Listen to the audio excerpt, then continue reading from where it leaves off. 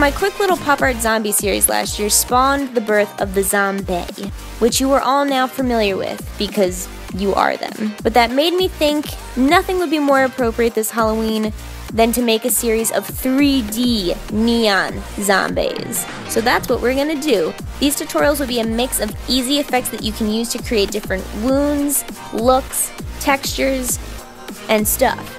This is the first of several little colorful creatures, starting with this neon pink one with exposed teeth and ripped cheeks.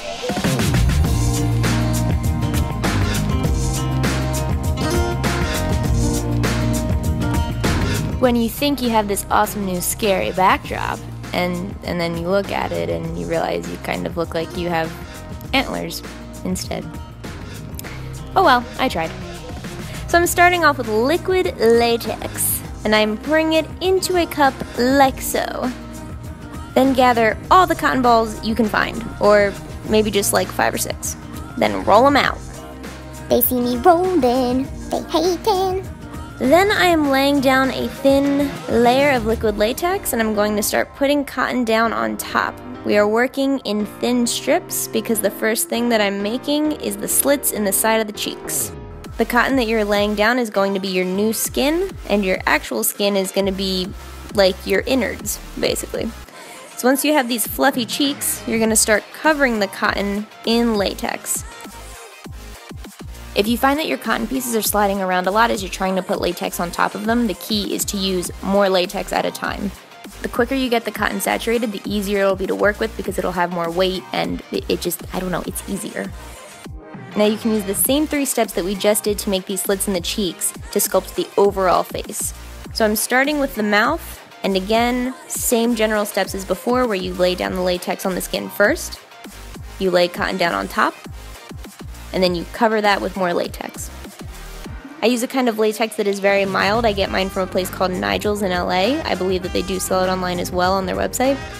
But this can be a little uncomfortable if you have a kind of latex that is not so ammonia-free and gentle. So be careful around your nose, your mouth, and your eyes because it could make them water or get irritated. The important thing to know about working with cotton and latex to make it easy to blend the edges into your skin as much as you possibly can is to not have any bald or unrolled areas of cotton. If you have any balled up areas, then they just won't lay flat, especially when latex is all over them. You just don't want balls on your face. That's easy enough to remember, right? I'm building up the bridge of the nose here just so that the eyes look more sunken in later on, and so that we can make more of a skeleton type tip of the nose.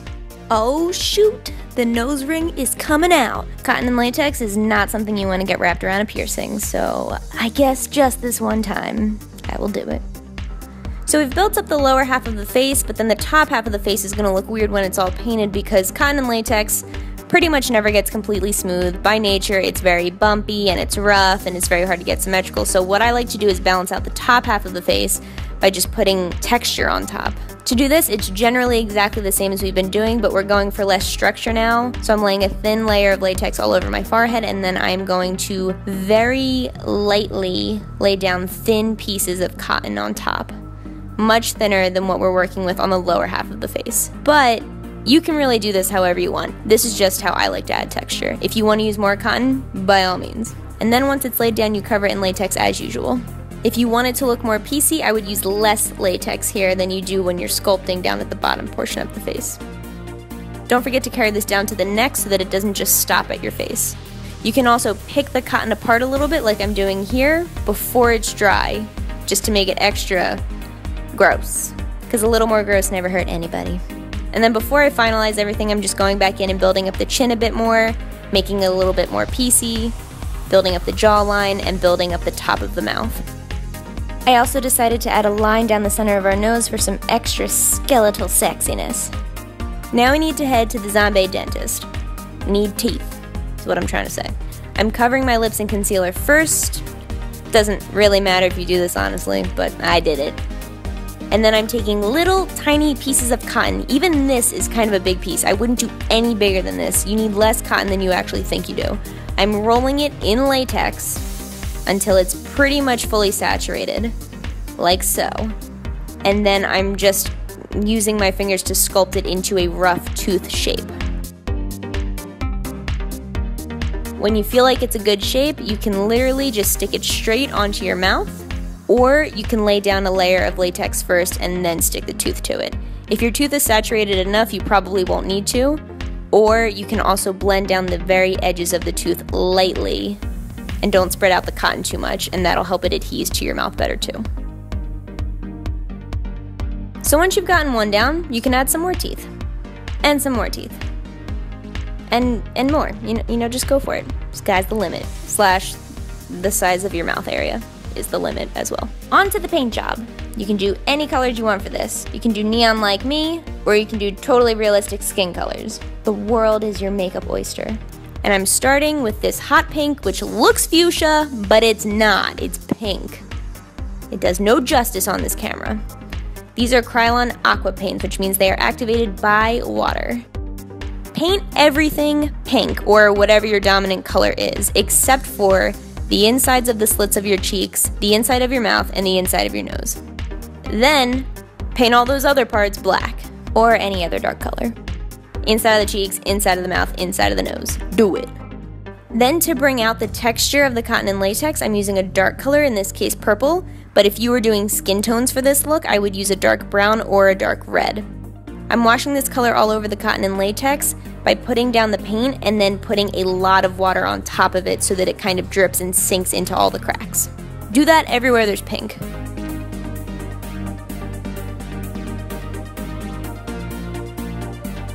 Remember that if you ever end up depositing too much color, you can always fade this out with more water, or you can build on top of it with another color. Water paints are awesome. Then I start filling in the eye sockets with a little bit of purple to add some dimension. And I'm blending it out with a cotton ball because I don't know why, it's the first thing I saw. And it worked really well, so give it a try. I also decided to grab some matte eyeshadows. These are from the Sugar Pill Pro palette, and I'm using a blue and purple to shade the tops of the top teeth and the bottoms of the bottom teeth. I'm also taking the purple and the blue to shade the perimeter of the eye socket. Then I'm using a white shadow on the inside of the eye socket and a black shadow on the very outer rim of the eye socket to create more depth and dimension, because I just really want to say that a lot today. I also started putting whites inside the cheek slits and in the mouth and in the nose, but none of it really matters because I filled it all in with scab blood immediately after. Who saw that coming? Anyone? Anyone? Everyone? Yeah, I know. I'm predictable. I love my scab blood. Don't knock it till you try it. Then for some finishing touches to bring it all together, I'm giving myself a quick cat eye, adding the mascara and the lashes because we are a zombie after all, putting on some pretty fake hair and some creepy contacts, and then I looked at myself and I knew that something just didn't look right, something was missing, and then I realized what it was. Teeth. I needed more teeth in the slits of my cheeks. It sells the illusion a lot better to have them in there, so if I were you, I would add them in at the same time that you're adding in all the other teeth. And that's it. But you know the coolest part about this zombie? This pink paint is UV activated, which means we glow under blacklight. Oh, what did I do? Oh no! Blacklight! I'll just hold it right here. I'll hold it right here forever. Seems dangerous. This is how you shoot YouTube videos, guys. You just gotta fluff and wing it. You guys think it's so glamorous? No. I could be on America's Next Top Model with this face right now, and this pose, and all the work I'm doing. That's right. Thank you for getting, yes, thank you. You never know who you're gonna run into in your own house in your slippers, so be prepared for anything. Blacklight test. I fail. What's this, huh? It's makeup. Yeah, that's a likely story, young man. You saw how people reacted to that hickey. There wasn't a hickey. I know. It's not a hickey, guys. I'm a ginger.